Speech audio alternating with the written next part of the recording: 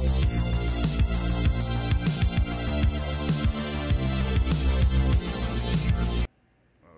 I'm here hunting for New York Comic-Con. See if I got any good pops. People already here. It's like 8:30. It's crazy. I just want a Vegeta pop. If we can get that, we win. Cross your fingers. Let's go get these pops from Hot Topic. Frozen water knock. Look.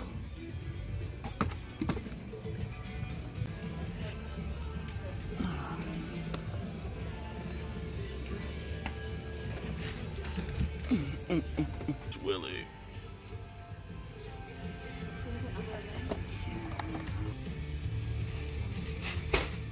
PB8.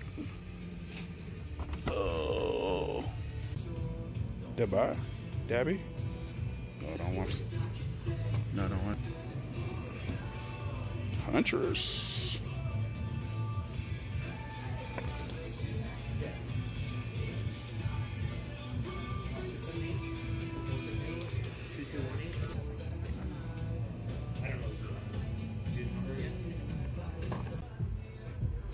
Goku. Oh my. All for one. Uh-oh. Goten. Vegeta. Goku. Raditz. Angel. Old school. Marvel Girl. Phoenix. Beast. Cyclops. Oh, they got that. Look at this.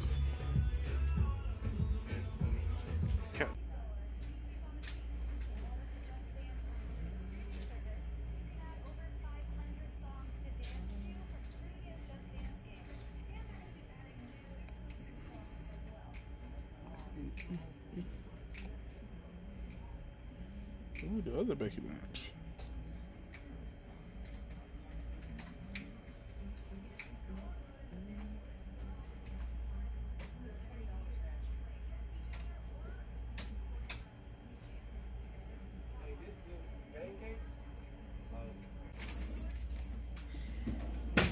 Cabbage cart. Cabbage Man cart. Whoop.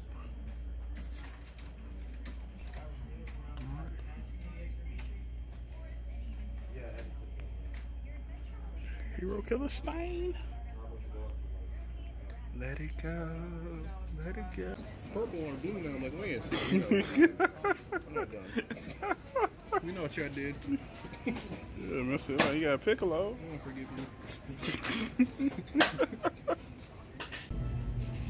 Ooh, my Sunday for Narf.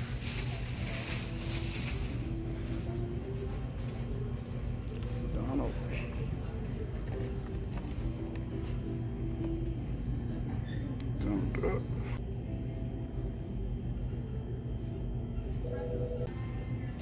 My Sunday. It's a shame what happened to my Sunday. Don't want to ruin it for anybody. Kato and the Green Hornet. 2-pack. Dabi from My Hero Academia. And Dabi is a cool villain in the show. He's a part of the Vanguard Action Squad, and he's just a sadistic dude. He is very powerful, and they have some other. He has some great backstory. I don't want to go into it too deep, but it has some. He could be connected to one of the main characters deeply. And one thing I like about this pop is they really nailed it with the tattoos, the scars, his 3-prong earrings in his ear. They really got it. And his pop is amazing because you see his power getting ready to be unleashed with the fire at the bottom of his feet and the fireball in hand. This character, he's a major badass. He's a major badass. And a lot of My Hero Academia fans love him. You see the scarring, the burns, all of that. They went in real detail, and they really nailed this one. This is one of the most accurate pops you will see out there, and you can actually visualize see him in the cartoon. They really nailed it. Piccolo. And this is a cool pop. You have Piccolo in a meditate stance, levitating in air. And this is just iconic. This is one of the things where you see that watching the early Dragon Ball Z shows, you'll see Piccolo with the weighted clothing, turban, and cape, just meditating, preparing for a fight that's about to happen.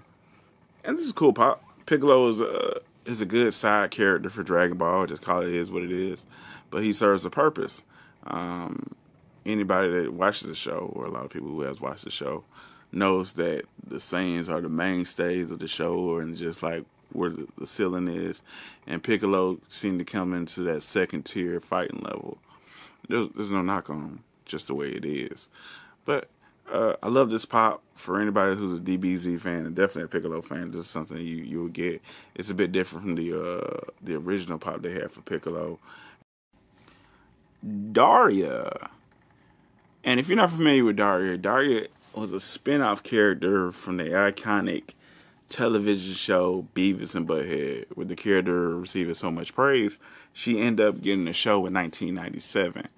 And the show lasted from 1997 to 2002. Daria was a teenager with a smart wit and a sarcastic mouth that people just love. And this character is for some of the old school fans. Daria was so popular on MTV back in the day, and people very, very much enjoyed the show.